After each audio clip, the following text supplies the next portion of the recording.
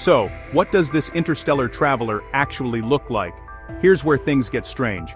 In the image, 3I Atlas shows no surface. There is no crisp edge, no solid nucleus shining at its center. What we see instead is an outline that refuses to stay defined, a gray body that fades into itself. The elongation is unmistakable. It is not round, and it's not a random smear. It holds a deliberate structure, smooth at one end and uneven at the other. If this were a comet from our own solar system, we would expect a classic teardrop shape with a tail tapering behind it. But 3I Atlas shows a body that seems evenly stretched, almost like a cylinder, with no clear tail direction. This has puzzled every scientist studying it. The shape seems to hint at a rapid rotation, blurring its features together the way a long shutter turns moving water into a flat, silky surface.